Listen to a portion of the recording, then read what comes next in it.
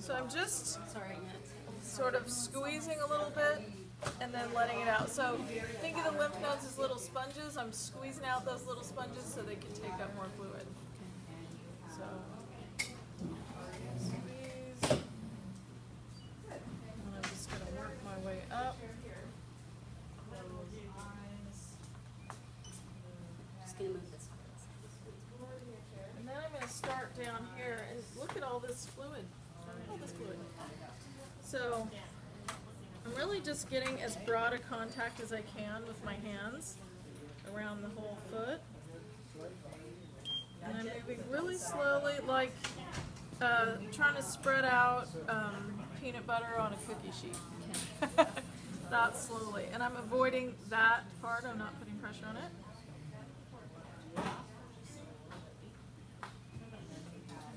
All the way up. I'm going a little fast because my pager just rang. Okay. And then I'm coming back down here and I'm going to do that again.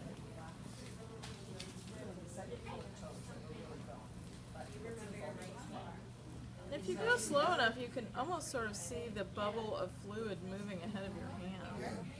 I'm skipping that portion, but you can see that. Especially on this side, you can really see it.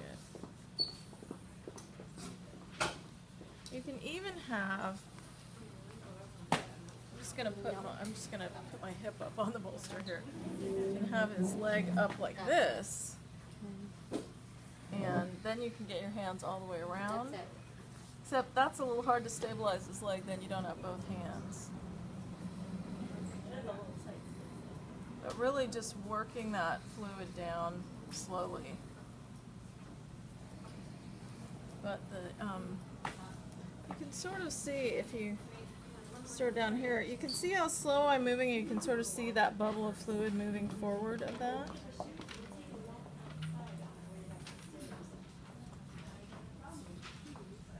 And so you don't want to get ahead of it. Does that hurt, Chuck?